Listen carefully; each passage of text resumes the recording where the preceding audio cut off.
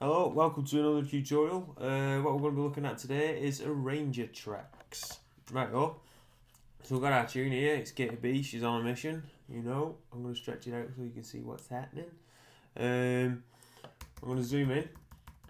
First thing we want to do, even before we find the beat, is obviously with this one, how it kicks in. It just comes in with a jump, clicks off.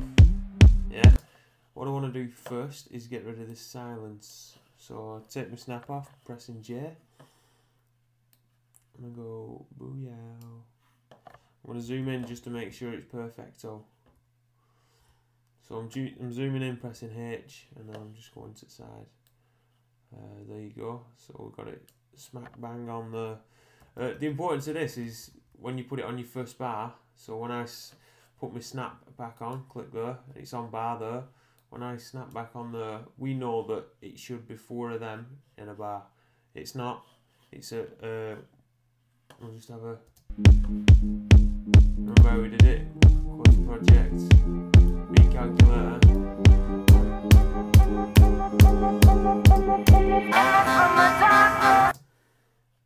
So it's around 140. Dubstep is. So I'm gonna go for 140. Bang on.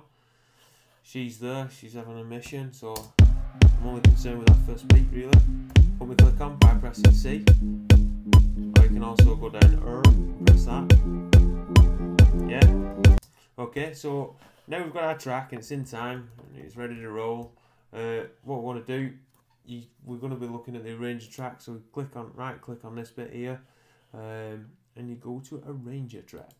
I'm going to slide that up. And what you could do is you draw in the amount, you draw in your arranger track. So this is obviously the intro, so I'm just going to click here and I'm going to drag it along as the song goes along. And I'm guessing it's around here, after the 8th bar. Yeah, so we know this is our intro bit, yeah? And just to see it in working order, what I'm going to do is fast forward to the chorus, which looking at the wave is around here. Yeah, so.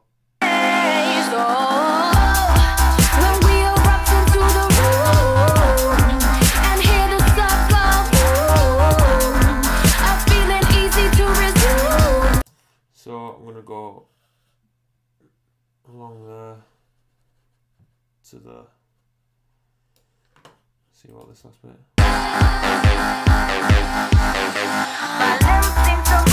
Right, so essentially what a arranger track does, it allows us to jump from A to B, or to C if we had a C, or whatever.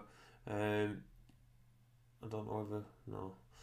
So it allows us to jump from A to B without cutting any audio, just to see what it'd sound like, yeah? So to do this is already active, but arranger chain 1's already active, but we need to implement. There's nothing in arranger chain 1. So what we need to do is grab this, put it there, and then put B underneath it. Now that's arranger chain 1. So close that.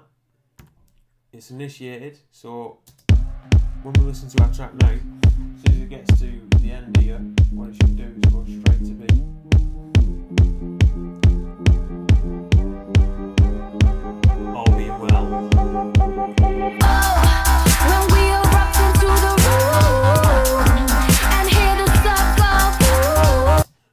So you can see how it works. It'd be really good for you radio edits because you can, without chopping your audio, if you've got it all in time and everything's to key and on beat, it's quite easy and simple to just get mixing around your tracks, seeing how different arrangements could work.